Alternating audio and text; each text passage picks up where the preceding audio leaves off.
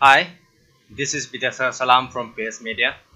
In this video, I'll show you how to add text stroke with a simple custom CSS. Here, let me show you. I'll use heading element. I'll center this and let's say text stroke. I'll increase the font size about 120. Yeah, it is big enough. Now, let's go to advanced setting. In the CSS classes, let's give a class called stroke. You can give any. I will use stroke. And now let's add custom CSS dot stroke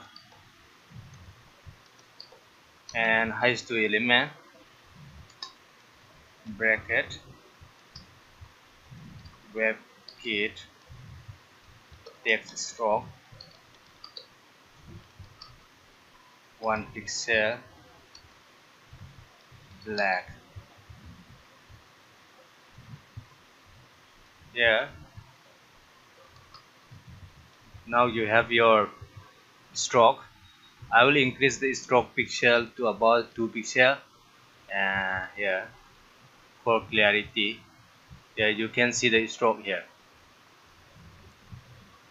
With this simple custom CSS, you can have a nice stroke to the text.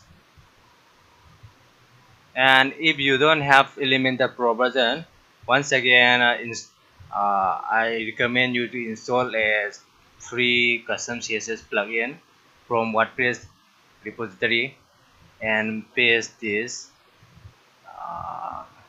custom CSS. This custom CSS will be provided in the description below. And if you have not subscribed my YouTube channel, please do subscribe, and I will be uploading more tricks and tips about Elementor design. Thanks for watching.